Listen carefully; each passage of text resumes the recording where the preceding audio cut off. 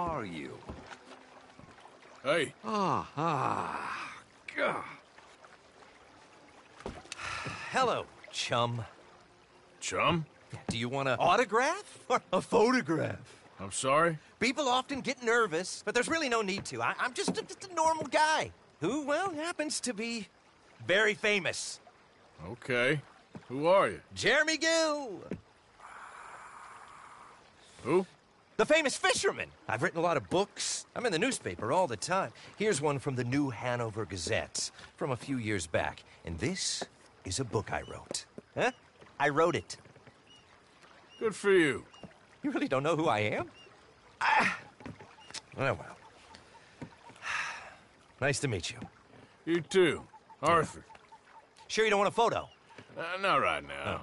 You know, mothers, they often offer me their daughters. Just for a photograph?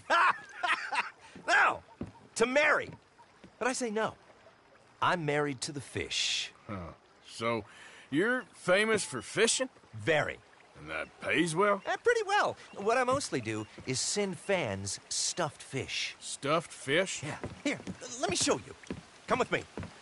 And you're selling these? Yes. How many do you want? If you get 3, we could do a photograph. Together, like actual friends. No, I'm fine.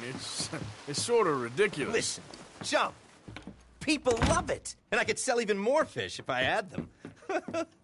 It helps them to know that out there's some man fighting with Neptune on a daily basis and winning. Okay. But I can't catch enough of them. And there's really good money in this. I'll fish a little. You do?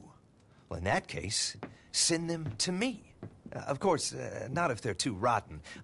Do you like that bass? I'd sell this for $50. I'd give you 15. Send you fish. Ooh, my card and a map. Well, maybe I shall.